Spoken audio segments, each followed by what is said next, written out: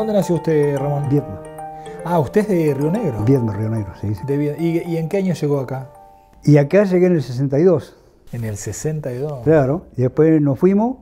Yo vine primero con los exploradores de Don Bosco. Ajá. Y me gustó mucho la zona, pues yo fui seminarista. Ah, ¿fue seminarista? Sí, sí, yo estuve, todos mis hermanos, yo llegué, se llama el que más hice hasta tercer año. Y después del tercer año, usted toma la carrera teologal o maestro. Claro, ¿y usted tomó lo de maestro? De maestro, sí, maestro frontera prácticamente. Claro. Y entonces después yo agarré una oportunidad, porque yo salí y entré en la Dirección General de Renta. ¿En Río Negro? En Río Negro, sí, era joven. Era un puesto nomás que una suplencia que había hecho, ¿no? Sí.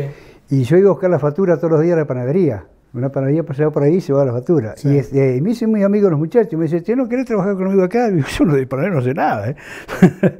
Y no, pero te enseñamos. Y inclusive, bueno, entré a trabajar con ellos. No tenía mucha oportunidad tampoco, era joven, así que no tenía problema. Y entré a trabajar con ellos y da la casualidad de que iban a comprar la panadería de Arriola acá. Ah, de Arriola. Claro. Y entonces me dice, ¿vos estuviste en aquel sí? Le digo, estuve. Y volví nada más, pero es muy lindo. Y entonces dice, estamos por comprar una panadería ya. Y le digo, comprarla ya.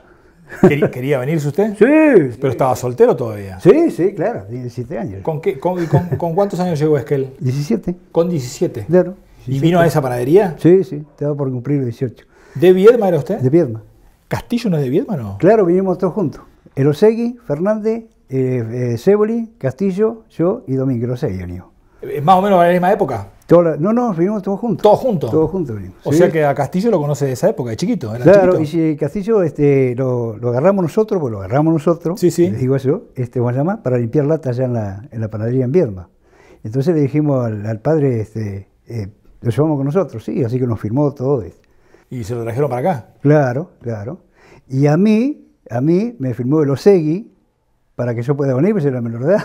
¿Y sus padres qué pasaba con eso? No, ¿Era solo? Claro, no, estaba mi mamá nomás. Ah, era su mamá. Claro. Y así que bueno, así ya después... En el 61. 62. En el 62, 63 ya los venimos para acá. Y yo después ya, en una salida que hacíamos antes, me llama de los asaltos. Sí, ahí conoció a su señora. Conocí, claro. ¿En serio? Conocí, sí. Fue la única novia que tuve. ¿En serio? ¿Qué edad tiene ella? Y la mía de la mía. ¿Y qué apellido es ella? Piu. Ah, ella es Piu. Piu, claro. ¿Y la conoció donde, en Trebelli o acá? No, acá en Esquel. Ah, en Esquel. Un asalto que hicimos, una fiesta, un asalto que hicimos, siempre hacíamos la tour, en todos lados hacíamos fiesta, ¿viste? Que nosotros poníamos unas cosas. Y ahí la conocí y en el 65 nos casamos, hasta el día de hoy. En el 65 se casaron. Sí. Y 2 hijos. 2 hijos. No conozco muchos militantes peronistas, o en este caso el Partido Peronista, que habiendo militado, habiendo sido candidato y habiendo tenido la oportunidad de acomodarse con algún puesto, no se haya acomodado. Usted es un hombre de la actividad privada, usted está jubilado de la actividad privada, sí, como autónomo. Sí, como autónomo, sí. Yo conozco muchos que con su trayectoria calaron como empleado en algún lugar y se jubilaron, pero como empleado público o con algún puesto, o vivieron, digamos, de la teta de la política toda la vida. No es su caso. Usted iba a una elección, perdía, se volvía a su casa. Sí, porque la intención no era ir trepando, porque yo una vez le dije a Per. A ver, cuénteme. ¿No? A Per. Yo gané la intendencia de Trevelí y me la sacaron. Fue cuando le gané a Garitano. ¿En serio? Claro, me la sacaron. ¿A Garitano padre? Sí, me la sacaron. Cuando fui al Congreso de Comodoro, me dijo, bueno, ¿cómo yo gané la interna? Y gané la interna por 482. Así que ¿Usted le ganó a Garitano por 400 votos? Sí, sí. ¿Y cómo se la sacaron? Porque dice que no, porque, yo no era el perfil peronista. Pero si la ganó. Hasta el día de hoy me la estoy reclamando. Hasta el día de hoy. Bueno, esa no la sabía. Usted le ganó una interna al hijo de Juan Garitano. Juan Padre.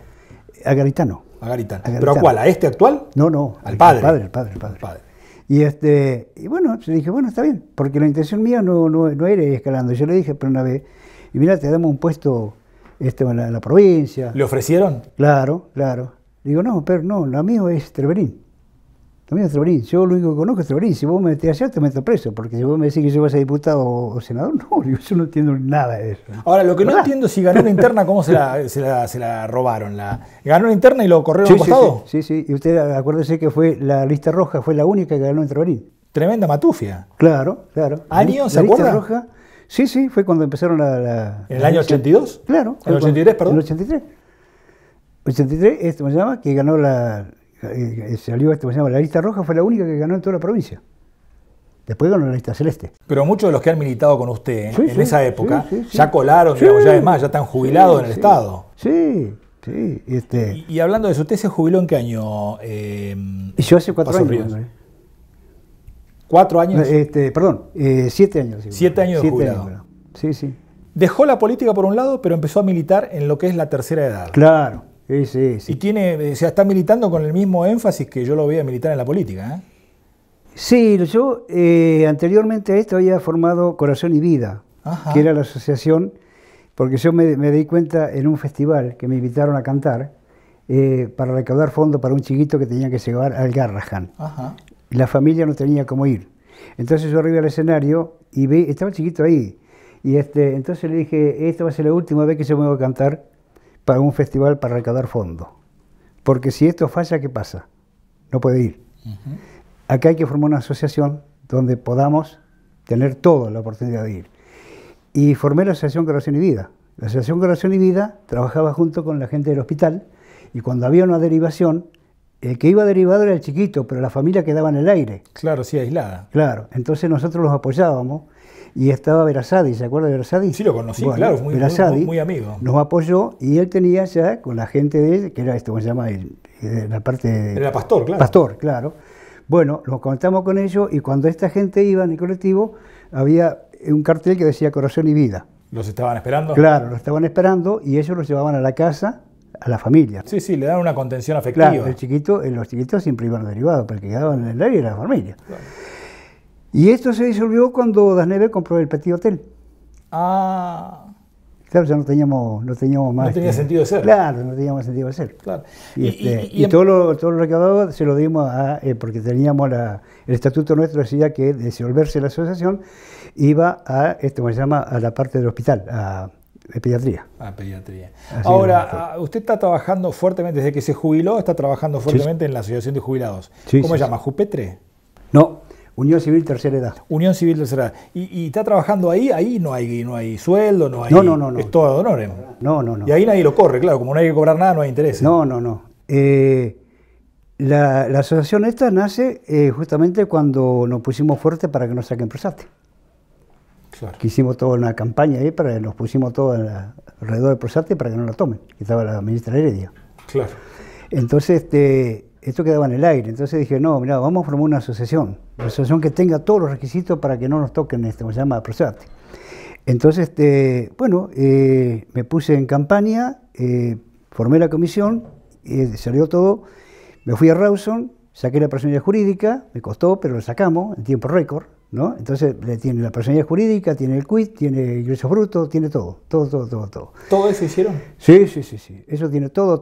Está todo en regla. ¿Y eso lo hicieron en forma vocacional, voluntaria? Sí. ¿Nunca recibieron un peso? No. Al contrario, han tenido que poner seguramente. No. La asociación en este momento necesita 13.000 pesos por año para mantenerse. No es mucha plata. Y se lo discrimino. Son 4.400 pesos en el banco, porque los cobran 350 pesos por la mantenimiento de la cuenta. Personalidad jurídica para tener todo esto, me llama, de la parte nos cobran 4.300, 4.400 pesos personalidad jurídica. Para personalidad jurídica, ¿no?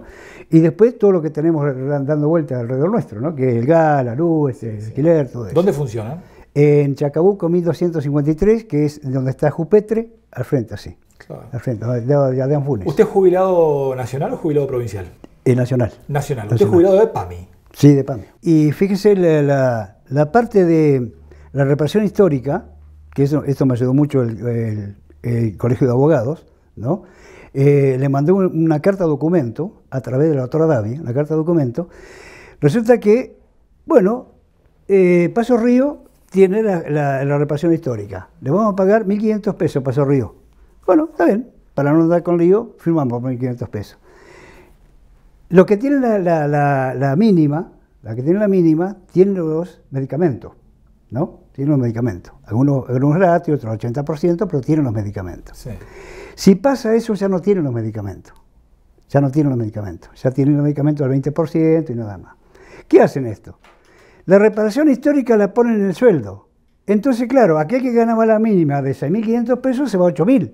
Y deja de recibir el medicamento gratis. Claro. Entonces, no es una gran estafa. Pero claro, pero no, lo logramos, ¿eh? Lo logramos, ¿sí? Lo logramos a través de la doctora Davie, de que la reparación histórica no tiene nada que ver con el sueldo. Es un juicio que no tiene nada que ver con el sueldo. Son dos cosas aparte. Entonces ahí lo separaron. Pero si nosotros, la audiencia de tercera edad, no hubiese hecho eso, no, siguen nomás. ¿Cómo es el trato que reciben los jubilados en los centros asistenciales? Es decir, en las clínicas, en el hospital. ¿Cómo se sienten? Bueno, nosotros tuvimos 14 años sin recibir atención médica. Hasta que Solo a través del hospital. Claro. Íbamos al hospital y nos teníamos que levantar a las 4 de la mañana para sacar un turno. Cuando llegamos, no hay más turno. Sonamos, ¿viste? Entonces dijimos, no, a esto vamos. Y fuimos a hablar con el círculo médico a ver por qué el círculo médico no hacía el convenio con PAMI. Y nos dijeron que no, porque PAMI le debía y eso cuánto. Entonces me fui a Comodoro. Me fui a Comodoro a rastrear eso que le debía, ¿cómo se llama? El PAMI al círculo médico. Y resulta que me entero que PAMI no le debía absolutamente nada. Porque PAMI, en Comodoro, no sé a quién le pagó, en aquel tiempo, ¿no? Le pagó con bonos. Si le pagó con bono, con plata o con lo que sea, está cancelada. La deuda está cancelada. Entonces me vengo de allá, al círculo médico, y hablar, le digo, ¿qué pasa con esto? No, pero esto no tiene... No, porque mirá, no. Esto no es así. Hablo con la gente de PAMI y entonces llegan a un arreglo. ¿Usted junto a las dos partes? Sí. En el círculo médico. Llegué a una reunión del círculo médico. Y bueno, mira, vamos a hacer una prueba, dijo ¿cómo se llama el presidente? ¿Cómo se llama el gordo Bueno, no me acuerdo, el doctor médico. Sí. Bueno, hicimos el convenio. Hicieron el convenio PAMI, círculo médico. Ya teníamos, por lo menos los jubilados, teníamos las clínicas. Claro. A los 3 meses nos cortan. Nos cortan porque PAMI no le pagaba. El círculo médico. Claro. Recuerdo eso. Sí, el PAMI no lo pagaba. Vuelvo otra vez de vuelta. Vamos a hacer un contrato, por eso le digo, vamos a hacer un contrato de que danos por lo menos 2 meses para que PAMI venga con la plata. Porque lo que yo le reprochaba a PAMI era que dice, no, pero los cheques no llegaron, pero ¿cómo vamos a hablar de cheque una transferencia electrónica. Seguro, le digo, ¿cómo hablar de cheque? Una transferencia está en 2 segundos. No, le digo, no, esto no va así. Entonces logramos que nos estiraran un poquito. A los 4 o 5 meses, otra vez de vuelta cortaron. ¿El círculo médico cortó? El círculo médico cortó de vuelta. Otra vez nos quedamos. ¿Cuál era el argumento? Que tampoco le pagaba a PAMI, en tiempo y forma. Sí. Ahora era en tiempo y forma. Ahora. Sí. Me voy a hablar con la doctora Davie y le digo, mira, doctora, a nosotros nos pasa esto. No puede ser que nos tengan de acá para acá. Davie es defensora del pueblo. Claro, defensora del pueblo. Un cargo ahí en la provincia. Defensora del pueblo. Que le cuento algo que ustedes no lo van a creer. Nosotros fuimos y no nos quisieron, se llama, confirmar. Pero en una clínica sacaron a una paciente la sacaron del quirófano porque había cortado PAMI. ¿Ya estaba para ser intervenida quirúrgicamente? Sí. ¿Frenaron todo en el momento? Frenaron todo porque si cortaron con PAMI, ¿quién lo iba a pagar? Claro. Entonces se juega con la salud. Eso ya es el colmo. Eso ya ¿Era un jubilado? Sí, un jubilado. Sí. Entonces voy y pusimos un recurso de amparo. Pusimos un recurso de amparo. Yo estaba justamente en la escuela buscando a mi nieta, me llaman, de los derechos humanos. ¿Usted es el presidente? Sí, soy el presidente. Mire, los llamamos porque ustedes tienen acá un recurso. Sí, le digo, sí, es un recurso. Porque acá somos 9.000 afiliados en la zona cordillerana. Sí. 9.000 somos. Y bueno, le dice, mire, esto fue así. Me dice, bueno, mire, le vamos a dar un subsidio, ¿no? Y yo le digo, no, espere, subsidio no, ¿eh? Y le digo, ¿por qué? Porque nosotros somos 9.000 en la zona cordillerana. A nosotros lo que queremos es que nos devuelvan la plata que pagamos. Y yo escuché que dijo, ¡epa! ¿Cómo es eso? Le digo, sí, somos 9.000. Ah, no, pero eso no me lo dijeron. Eso no me lo dijeron a mí. Entonces le conté. Ah, no, entonces espere que va a tener noticia nuestra. Bueno, a los 2 meses, más o menos, antes de los 2 meses, me llaman de vuelta otra vez. ¿Y en esos 2 meses siguen sin atención? Sí, sin atención. Pero estamos tratando ¿cómo se llama? Y justo en ese momento, que es antes de que ellos llamaran, firmo otra vez de vuelta el convenio PAMI con el círculo médico. Pero, a su vez, Otranto, el jefe de Otranto, acá, sí, recibe de los derechos humanos una nota diciendo que no se le debe cortar nunca más los servicios a la tercera edad. Sí.